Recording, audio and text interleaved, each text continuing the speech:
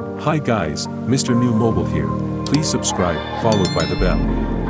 So Apple plans to work on the new iPad mini, which is said to be iPad mini 7 Gen. Well, the iPad mini is Apple's smallest tablet, and the newest model features a new design, the latest A15 Bionic chip, a USB-C port, and more. Despite the iPad mini 6 only launching in September, a new rumor suggests that Apple is looking to release an updated version with a more advanced screen and a marginally faster processor, and that it might be known as the iPad mini 6 Pro or iPad mini 7 as the case may be.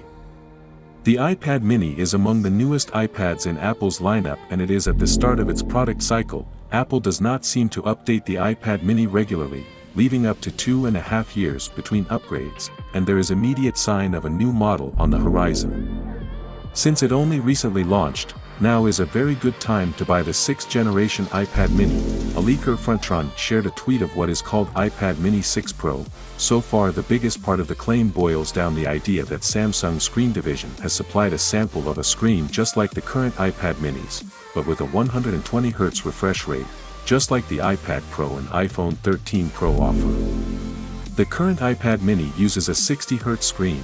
The leak also says that this new iPad mini Pro would still use Apple's A15 processor, but whereas the current iPad mini 6s A15 has a slightly slower clock speed compared to the processor in the iPhone 13, the new version would be at full speed. While the iPad mini is Apple's smallest iPad for those who want features like an all-screen design and USB-C in the most portable form factor, users who are looking for a more affordable option should consider the 9th generation iPad. Starting at $329, the iPad offers many iPad mini features, such as Touch ID and Center Stage, but at a lower price that balances functionality and affordability. On the other hand, for an iPad with a larger display, there is the $599 iPad Air. The iPad Air features a smart connector on its rear to connect to keyboard cases, and its larger, 10.9-inch display is better for productivity tasks and media consumption. The new 12MP wide rear camera with an f1.8 aperture and the front-facing camera also gets a major upgrade, with a 12MP ultra-wide camera, featuring Center Stage for video calls. The 6th generation iPad mini also supports the 2nd generation Apple Pencil, which magnetically attaches to the side for storage, pairing, and charging.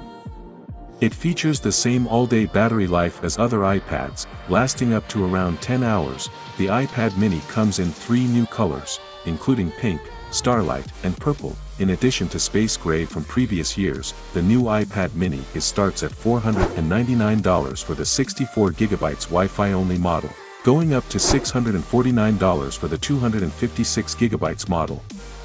So if this is true, we will likely going to see an upgrade version of iPad mini soonest. Well, that will be a good news for gamers though. Are you an iPad user? Let me know in the comment below. And if you are new here, please subscribe, like the video, comment. Thanks for watching. See you on my next video. Peace out.